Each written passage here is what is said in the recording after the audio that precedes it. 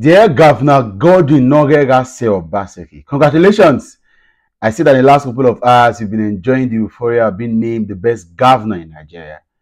Accolades and encomiums have been springing towards your direction in the last couple of days, and it's been really good. Well, I appreciate the fact that you put the civil servants of Edo State at heart, and you have increased minimum wage to 70. While a couple of states yet to even meet basic that should be, right? Congratulations again.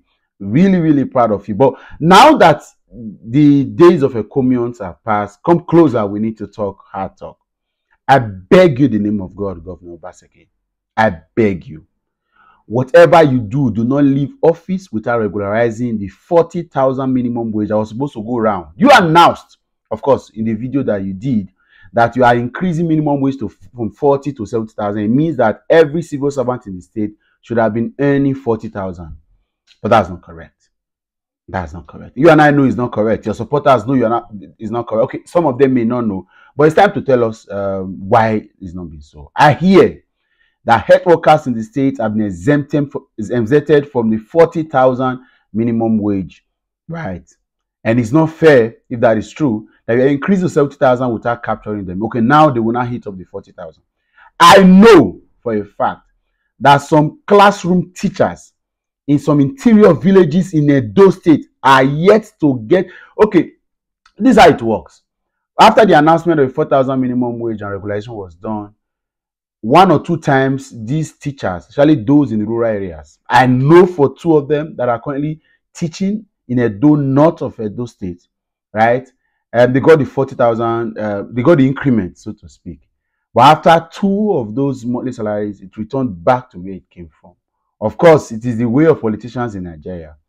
Attract their attention, get celebrated, then go back to normal. Of course, because these people are civil servants, they have not been bold enough to come out. But as societal watchdogs like I am, we will tell you the truth. Please, sir, I'm begging. Because, of course, as civil servants, they don't have any rights. Some states cannot even pay that amount. So whatever you give to them, they should appreciate it. But please, settle this. Regularize it.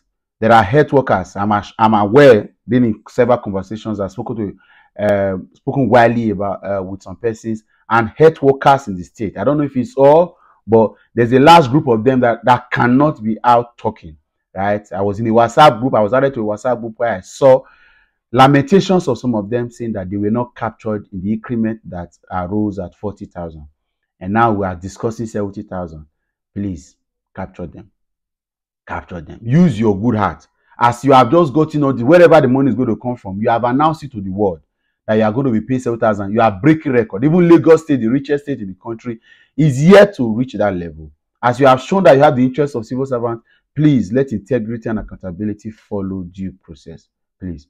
And if for any reason, I'm not just saying you should regularize it now and make those that have not paid before start to pay. If you owe any teacher, you owe any worker, you owe any civil servant in the country, any amount in arrears from the day of your announcement of the last minimum wage increase, please pay them up before you leave office.